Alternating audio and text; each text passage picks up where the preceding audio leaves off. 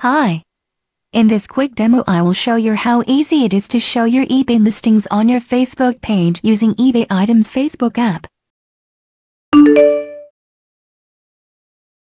At the top of the Facebook page, search for eBay Items. Click Search button. Now click on the eBay Items application. You should click a like button to see app status updates in your newsfeed section. Now click on Go to App button at the top of the page.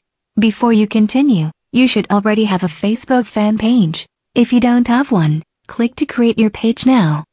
It's easy, it's fast, and it's free. Once you have your Facebook fan page set up, come back to this page again and click on Add to My Page button. Here you should select your page where you want to see your eBay listings.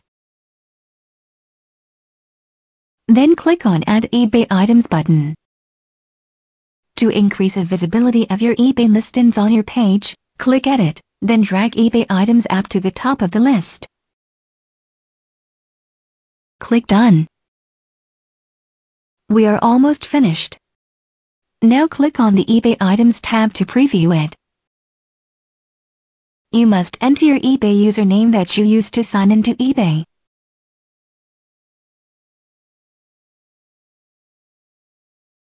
And finally click the Save button. You should see your eBay listings appear in a few seconds or less. If you do not see your listings, click on the red Change Settings button, located at the top, then make sure you select your correct country, and your username is correct.